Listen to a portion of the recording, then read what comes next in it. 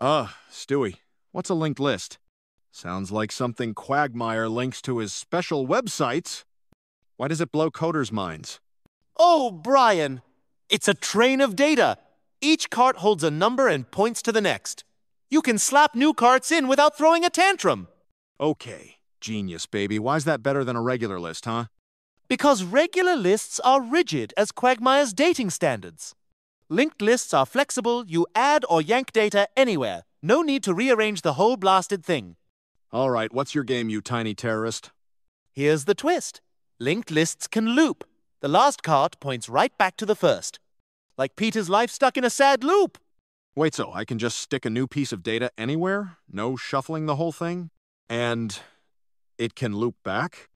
It's how Spotify powers your playlists. Huh. Linked lists? Nailed it. I'm the coding king now, baby. You mastering code is like Peter mastering pants. Zero chance, and it's painful to watch.